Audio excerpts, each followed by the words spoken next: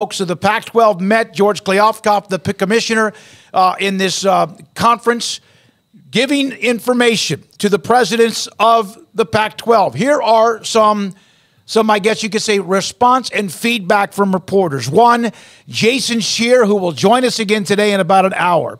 It has been confirmed by Pete Thamel. Apple was the deal presented today, and there's escalators based on subscriptions. So in other words, kind of like a bonus pool based on subscriptions. Then Brett McMurphy had this today earlier, and this is like in the last hour, the biggest blowback on the Pac-12's possible primary Apple media rights deal with incentive bonuses. It's very challenging for schools to accurately budget annual revenue. This is, of course, what he was told at the Action HQ Network. It is also, based on some of the reading I've had in the last hour, Pac-12's been through this incentive-laden thing before when Larry Scott was the Pac-12 commissioner. Based on the Pac-12 network, it did not work out so well. No, as a longtime stand-up comedian, so I'll tell you that the one kind of show I'll never do is what's called a bringer show, where you only pay me if I bring 10 people to the show. My job is not to fill your club. My job is to or promote your club. My job is to go on stage and do that. So while I might bring some friends, it's not my job to make sure that I have 10 of them so that I can make $25. Just like the Pac-12 and any other conference wouldn't say it's not necessarily our job to promote Apple TV. It's Apple TV's job to promote us so that your subscriptions go up. So also when you're trying to figure out, well, how many subscriptions can we get? Well, if you don't get any, then that's a tough thing for... Which then you don't know if you're going to get 1 million of them or 5 million of them or 200,000 of them. Also, which means it's not really money because that's basically a bonus structure, not what is the, here's the ground level of where we start. Ask the actors and writers who are on strike right now about how forthcoming the streamers are with their actual viewership numbers and subscriber numbers. They're not very transparent. Now, maybe the Pac-12 has more power brokers than, say, the writers union of guys who sit in a room and write jokes for a sitcom for a living, but even still, that's a precarious position to be in. And if you have options, I'm not sure if you would accept that deal, knowing that you could go somewhere else and not have to promote the streaming service you're on. So those things to me and those escalators would make me very nervous if I'm anybody in the conference. Now, the ones with less options, I mean, Oregon State might say, like, look, we'll give you a free Apple TV Plus subscription with your admission to the school. I don't know, just so we can get people hooked on it and watching. I don't know, but there are so many different layers to this. And once again, if this is the first deal they've seen, this is the first one. I cannot stress that enough.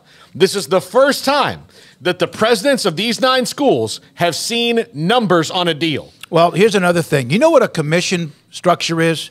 Do you know what a bonus structure is? Do you know what that is? Extra.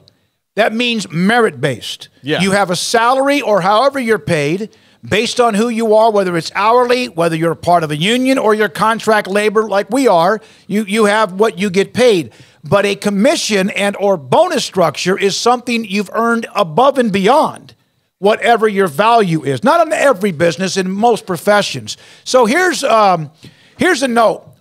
This is from somebody that we've been in communication with quite a bit, but this is from somebody who is a part of an administration in the Big 12. Sent this to me. I asked the question, how legitimate is the interest or heat when it comes to Arizona?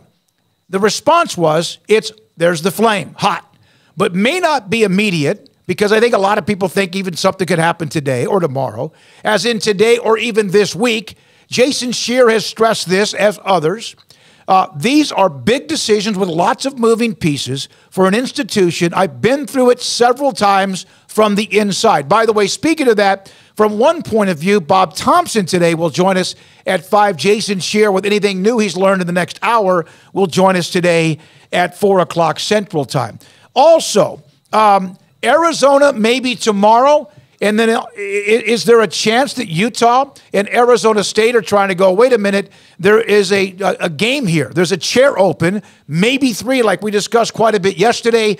do we want to sit in one of those chairs? Even if maybe they don't, do they need to think about it even more seriously? Scott Mitchell, former Utah, go ahead and finish up on that thought, Paul. And then Scott Mitchell, former Utah quarterback, who's in radio at Salt Lake City, former NFL quarterback, will join us. Yeah, there are some hurdles for the conference to climb. Brett McMurphy reported. We had him on the show last week. He explained it to us. I actually talked to our friend Jim Williams today to kind of help me understand what why Brett Yormark can't just call up and be like, hey, how does Fox feel about 16? ESPN has agreed to pay a full share up to 16 teams.